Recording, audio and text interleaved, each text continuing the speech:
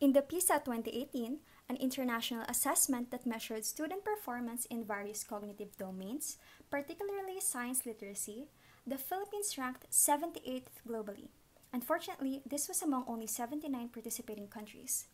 Being scientifically literate means having the competencies that enable one to fully participate in this age of scientific and technological advancements.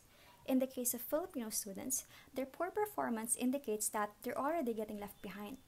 This result cannot only be attributed to a student's cognitive abilities, but also to a wide range of factors or features from student and school level contexts that influence them.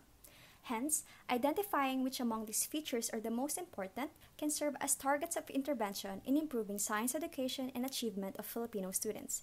And this is where my thesis comes in. Hi, I am Dahna Galvez from the DNC Research Group, and my thesis is entitled The Application of Machine Learning Techniques to Identify Factors Influencing the Science Proficiency of Filipino Students in the PISA 2018.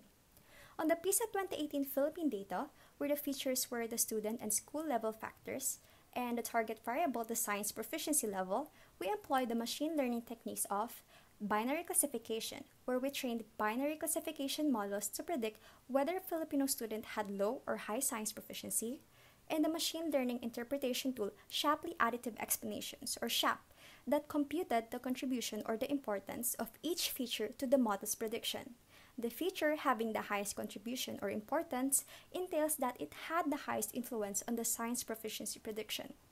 With the features ranked according to their importance, they can now be used as a guide for reform policies on which aspects to focus on to improve science education.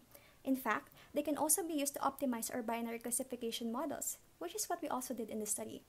Among the top features that we identified were lack of a growth mindset, finding reading a waste of time, and grade repetition, to name a few.